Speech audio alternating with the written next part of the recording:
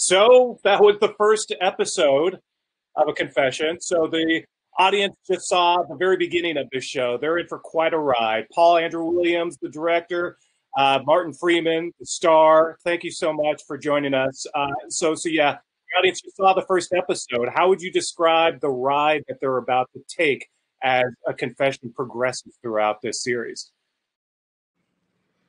Cool. You start, man. Well, I think the first episode lays out the bare bones of where we're going to go. I think, in all honesty, it goes to places that I think will surprise and probably shock an audience. It certainly kind of surprised and shocked me when I was reading the episodes as scripts. I always say, obviously, that the primary horror of what goes on in this storytelling is the death of two young women. That is the primary horror of what happens. But a second to that is what happens to my character, Steve Fulcher, for trying to solve these crimes and trying to find these women. His life and his career takes the kind of turns that I hope an audience will be rather shocked by, because as all of us as citizens want good, strong, but fair law enforcement, and I think what has happened to him is quite shocking, actually. Yeah. And I think people, especially right now, are kind of looking for heroic characters who are willing to risk it all in order to do the right thing. And that's sort of, I think, what we'll see with Steve Fulcher as the series progresses.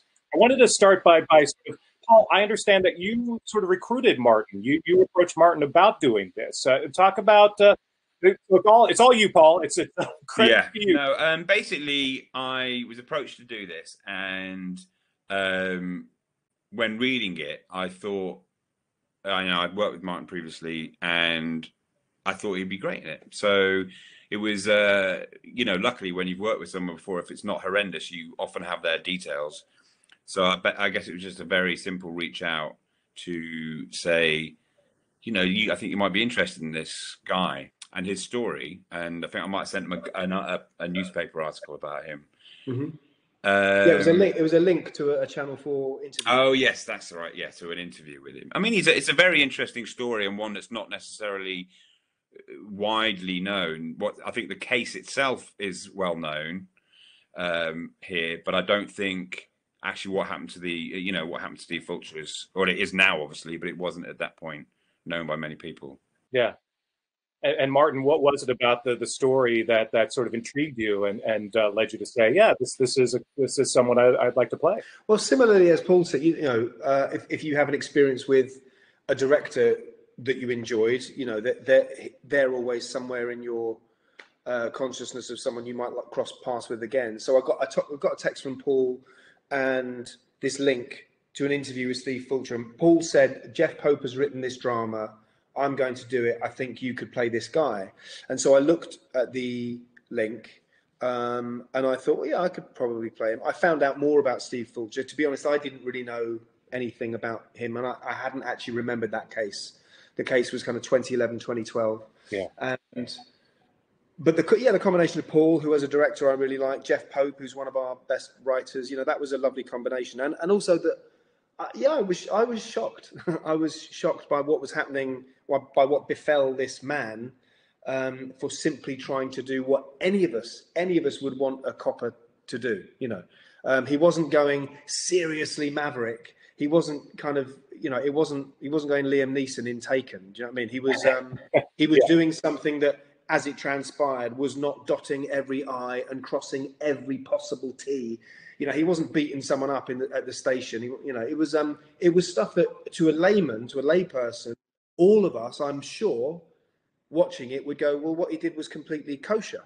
So I think what befalls him is part of what made me want to play it, because actors want to play drama and it's dramatic. Yeah, at the end of the day, he just wanted to find this woman, and sometimes by any means necessary. Yes, but it wasn't by any means, like he wasn't picking indoors. You know what I mean? He wasn't kind of like blowing up sort of crack houses. He literally didn't take someone back to the station when he should have done at the exact second that he should have done. And the reason he didn't was because he knew that if he got this suspect in front of a solicitor, in front of a lawyer, he would clam up and there would be no further comment from him. So when this guy, I don't know how much of this is a spoiler and you can edit it, but so when this guy says, do you want another one? Do you want another body? I'm responsible for putting another fucking woman in the ground. It's pretty understandable that Steve Fulcher said, yes, I do. Take me to it now. Right. And so you had a chance to spend some time with the real Steve Fulcher, Martin. Talk I did, about, yeah. I think Paul had met. I think you had met him a couple of times, hadn't you? I'd met him. Yeah, I'd met him a couple of times. Yeah. And obviously the case had played on his mind for a very long time. I think the one thing you said earlier on about him, about we need heroes and stuff like that. And I think what's interesting is that he's just not a hero. I don't think he, and certainly don't think he think he was doing anything heroic at all. It's just in a way like doing, just doing the job. I think that's what I just think it's all. I'm not sure what the pace laws are in the States. Well, it's like Miranda, right? Right. You read the rights, yeah, and then you, and then if they can demand a lawyer, and then they can shut up. You don't have to say another word. And Steve Fulcher, by the way, is a when you meet him, he's not some kick-ass maverick. Like he's a very straight copper, Yeah. He doesn't think to hell with the pace rights. He doesn't think he knows that they're there for good reason. Yeah. Because there are bent coppers, and there certainly were more than there are now because of these rules and regulations. And I think most sane people want these rules and regulations. But Steve's standpoint, I guess, is if you can tell me what I should have done in that second that's different, please God tell me, because I don't know what else I should or could have done in that second. I see him as an essentially decent person. He came down to set a couple of times. I met him during rehearsals. We all had a chat.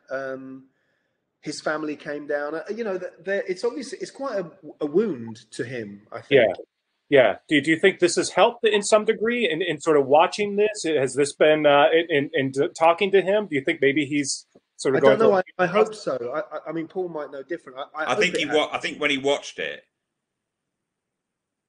I think it just reiterated how unfair it was and how kind of crazy that situation was. But it's like anything when you are, when you're doing the right thing and there's just injustice, which everyone can see is ridiculous. That's very hard to get over. Obviously, not as very different to losing a family member, but it is. It is a form of grief as well, but it's very different. But yeah. What is that like to have the actual person who you're doing a series on there on set, and sort of knowing in the back of your head that you're portraying someone who really exists, who's eventually going to watch this? Does that mess with your head at all? Does that sort of change anything, or how does that impact filmmaking? I think we try to make it impact it as little as possible, because obviously we just have to tell these stories or this story in these episodes. You're very mindful of it. I mean, it's the first time I've done that. It's the first time I've played someone who's actually come to set and watched. I think that's the first time I've ever done it. So it does focus your mind a little bit. But at the same time, by the time you're filming, you have revved up to playing this part anyway. And hopefully you have done a bit of homework and preparation anyway. I think once I'd met him, I gathered that he was happy that I was doing, as in, it has, the whole thing had his blessing, I think. And I think, I imagine he just was probably relieved that the public can see sort of how it unfolded. Yeah.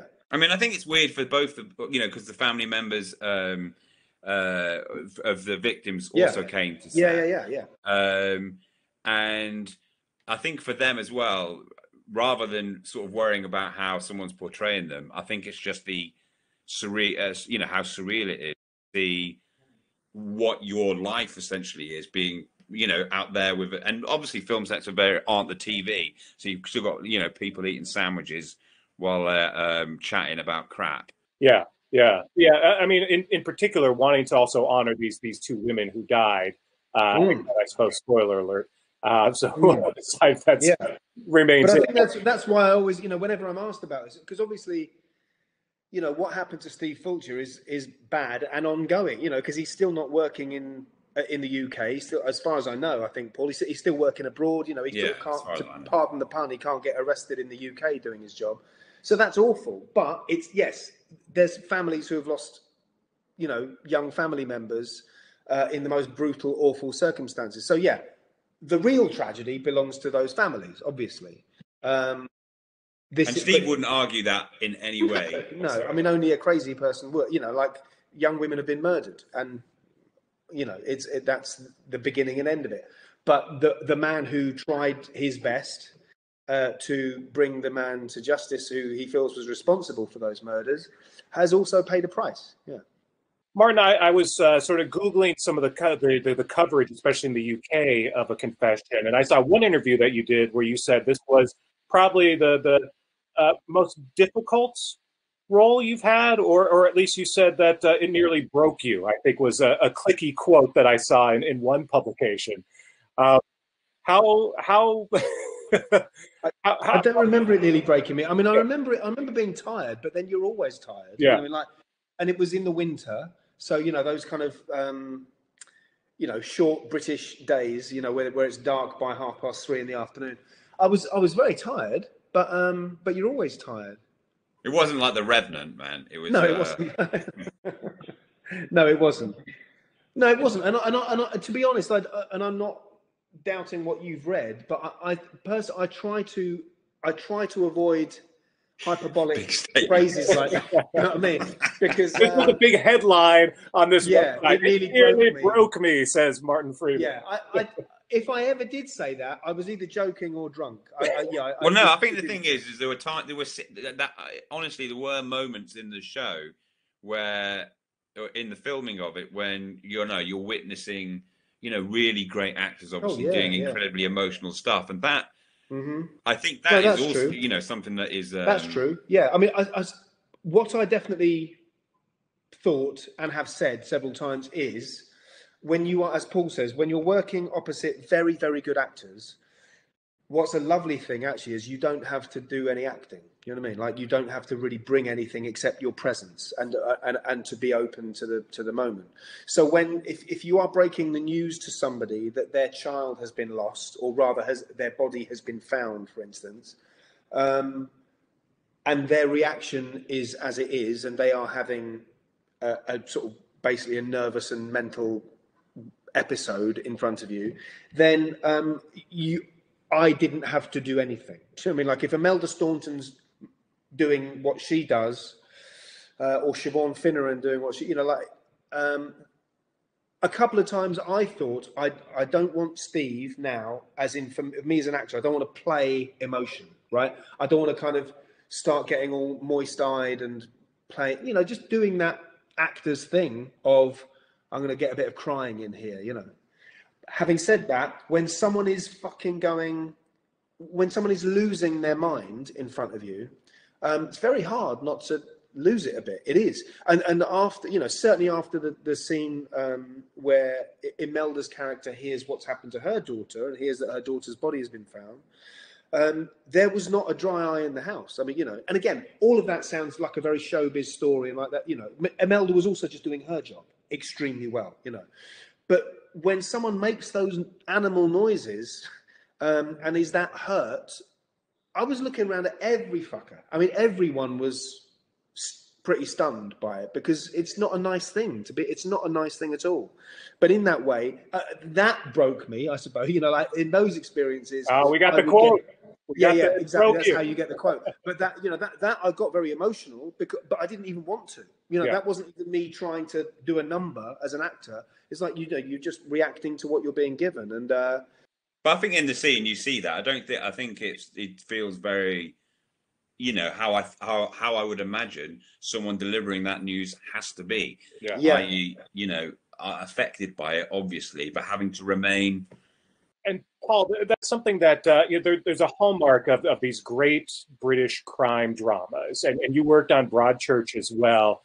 What is it about sort of that genre that there's a real sort of emotional element? I mean, the British crime dramas are sort of a unique almost genre of their own. How would you sort of describe that specific kind of show that you've worked on in the past?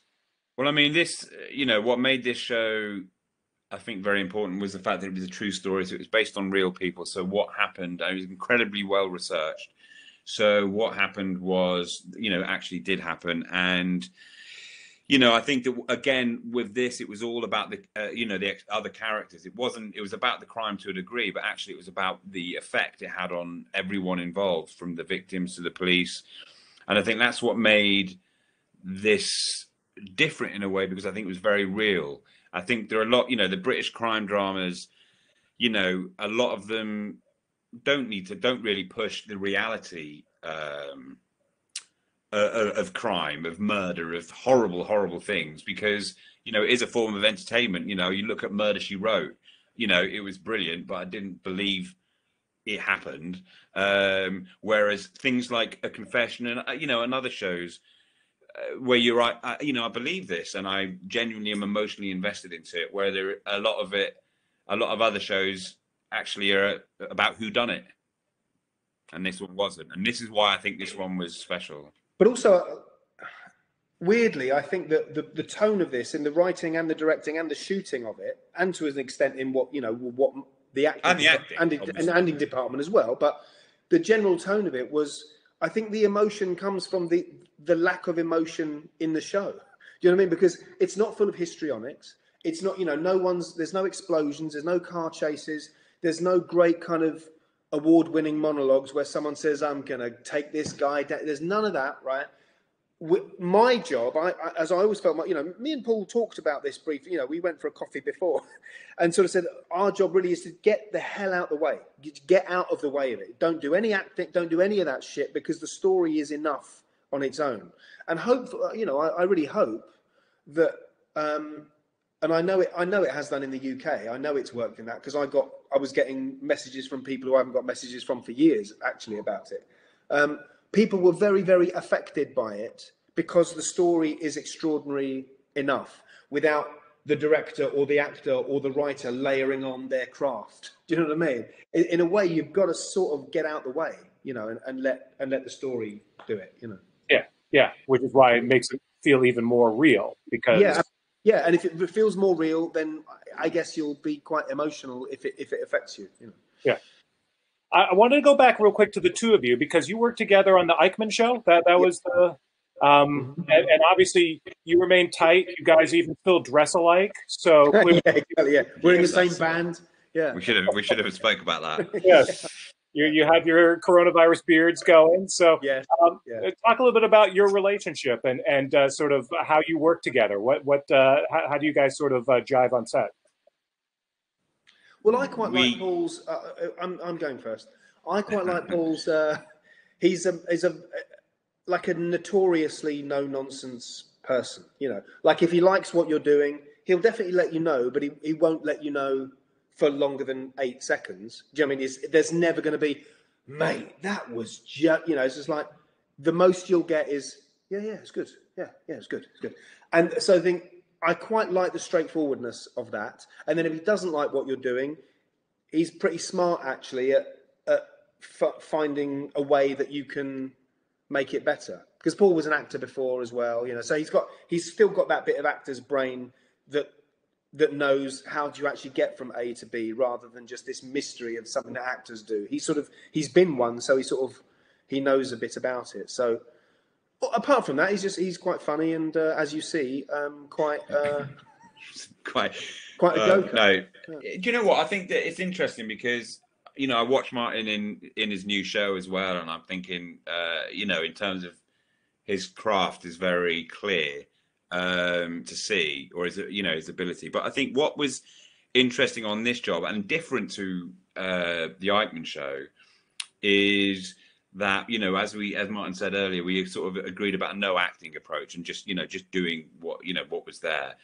And So in a way, there's not a clear right way and a clear, there's lots of clear wrong ways, I think, to do it, but there wasn't a clear way of improving how we just speak normally. Do you know what I mean? So I think it's often with actors, they want to keep doing it different, and thinking they're going to do it better. But I'm actually like, well, you've just done this scene, which is not a massively expressive scene. So what else are you going to do?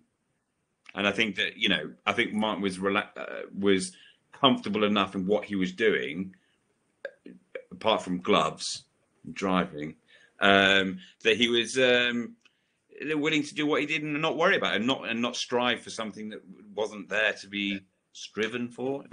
Yes, but also that you have to trust the person saying we've got it. You know what I mean? So because if you do a take and you think I really want to do that again.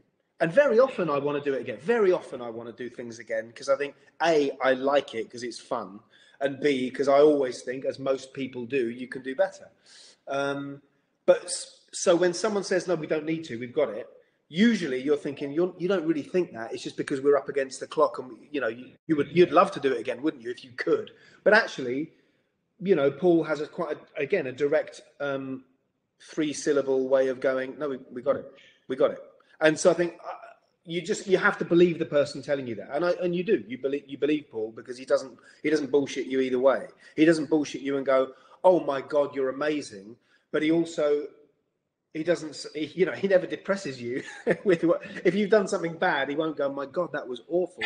He will at least try.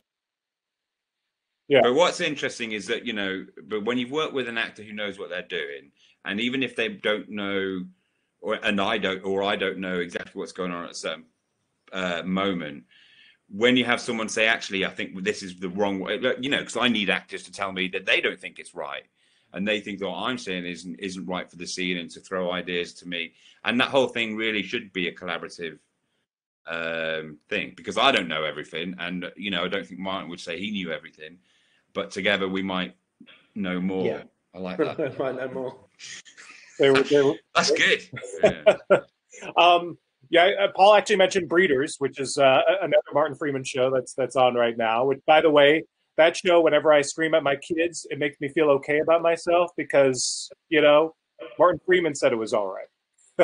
I hope, apart from the fact that we want it to be an entertaining show, there is also part of us that genuinely hopes it's just in its own minor way as a sort of public service as well for parents not to feel like they are dreadful people if they go off at their kids. Now this is not a new concept, parents have always gone off at their kids and it's been fine up until the last 10 minutes of history where it's all of a sudden you can be brought before the Hague for crimes against humanity if you dare to shout at your kids.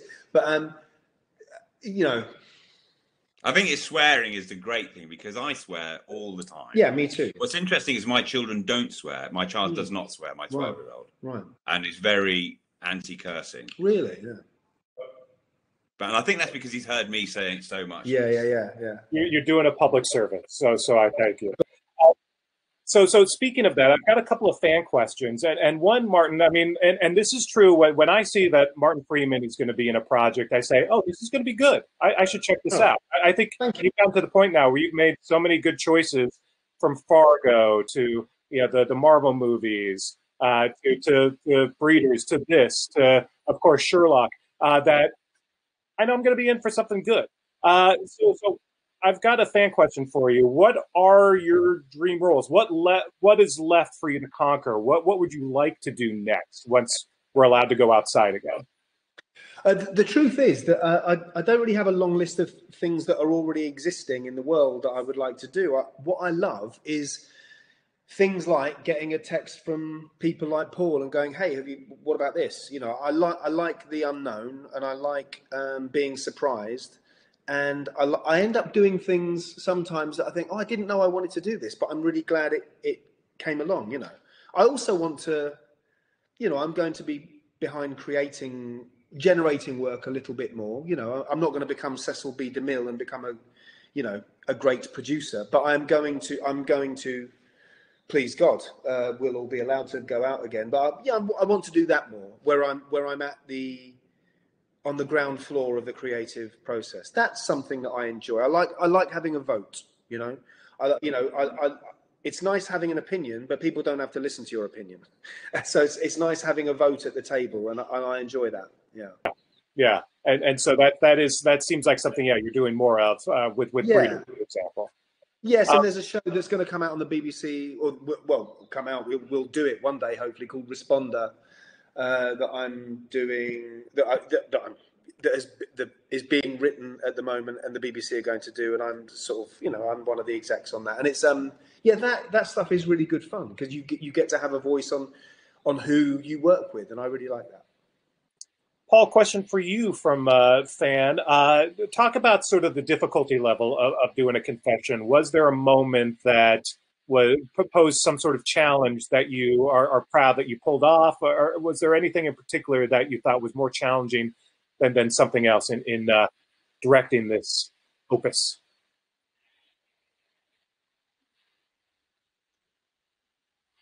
Yeah. And of course, it's simple, but in terms of like challenges, obviously time, money, trying to fit everything in, struggling without the maximum number of extras you want, practical stuff that you have with your job. I still think that there are other things I do in life, like just normal living, that is a challenge. Sort of when working, things I think are a bit more straightforward. And I was working with really great people, and it was a really good environment and good friendly vibe. And weirdly, there were a lot of laughs between us all. So, actually, it was probably one of the best jobs I've done in terms of the overall sense of enjoyment. And, so, I think there are challenges are more in normal life than this, but that was this project. And I think Jeff, the writer, was also an exec, and he was really great to work with, and he was very open to everyone doing their jobs, and I thought that was very good. Yeah, I was going to ask you about Jeff and sort of what sort of your relationship with him was, how the collaboration process was with him in turning this from paper to screen. But he included, he had written the first two when I first said we'd do it, and incredibly collaborative, always wanting to check details and stuff like that. But what I found very interesting is he's very open. He doesn't care where the suggestion comes from, if it's going to help. But also, he's like me, he gets very passionate, and then he'll back off, and then he'll still be passionate, and it'll just be very different, very instinctive. But he wants me to direct, so he let me direct, which is very good, because a lot of writers and execs, want to do it themselves. Yeah. So he trusted you, you trusted him. Yeah, exactly. I think that's what you have to do, or go and direct it, one or the other. But I think he did trust me. So you mentioned that there are other challenges than necessarily just putting on a TV show. And right now we seem to be living through a most interesting time. How are both of you sort of adjusting to this current situation? We get to see Martin Freeman's kitchen, for example. Paul, we see your bedroom. I don't know if either of you are wearing pants. I put on pants for this occasion, just for you. How you doing, Paul? I mean, I haven't got the toughest life. I think but I think it's. I'd prefer going out. I prefer playing football. I prefer sort of working in a normal environment. But I think that uncertainty is the big stress. Yeah. How about you, Martin? How have you been adjusting? What have you been doing? To be honest, I always find it's quite a tricky question. Because I mean, obviously, I understand the question, but I'm trying. You have to be careful to not be flippant about or glib about the fact that this is life and death for a lot of people, and a lot of people are dying, which is awful. But also not, as Paul says, we don't have the worst lives, and not wallow in stuff. It's like, no, for me, other than the fact that I want to work and I like going and seeing people in the outside world, and I can't do that. So that's a pain in the arse, and it's not great, obviously. And I'm not, we're not earning money, blah blah. We've got mortgages and all that. Apart from that, in all honesty, if you're lucky enough to have an outside space, as I am, I'm doing a lot of reading, which is nice, and I'm doing, I'm just pottering about and hanging out with my kids. It's not, I don't want to say I've had worse times, because that sounds like being flippant, because I know a lot of people this is the worst time of their life. But I also don't want to, compare my experience with a fucking, nurse or whatever, So I think we're reasonably fortunate, I think. Yeah, absolutely. Which doesn't mean it doesn't suck, man. It is all relative. You can admit that it sucks. Is there anything? Oh, it does, yeah. Anything that you've watched or read recently that you would recommend now? Your pick for quarantine entertainment. I've enjoyed Devs, Alex Garland's new thing. I've read Fleischman is in Trouble by Taffy Brodesser-Akner. Brilliant. It is. You'd like I love it that people are going to actually type that into Amazon. Mate, and be like, yeah, I've got to get that. It's good. That's a great choice. I know her husband well, so I will. There you go. Yeah. We'll wrap this up. But Paul, real quick, is there any talk of another confession series, perhaps another case, another story? Not with Steve Fulcher, I think. I mean, there'd be something. I think there's something me and Jeff might want to do together in the future. We're working, well, he's working on it right now, but it will be a separate thing. I think, if you're lucky enough to get a good project and work with good people, then that's fantastic. So you always just want people to hire you, you know what I mean? So yeah, that's me. Fingers crossed. Maybe Martin can just show up and do a little cameo as Steve Fulcher, just walk across the camera in series 2. Or even anything else. I can play anything, Paul. I know, man. I'll play anything. I'll do whatever you want me to do. I'll do it. Yeah. I might have a biopic of me where I get Mike to do it. Just wear a hoodie and a beard. And look, I'm Paul Andrew Williams. Yeah. I love it. Well, guys, thanks so much. Congratulations on the confession. And don't forget, for folks, subscribe to BritBox, $6.99 per month. You can see a confession and all sorts of stuff. It's on basically every device that you have. So thanks again, Paul and Martin. And cheers and good luck as we very much continue through all this. Thanks. You too. Stay well.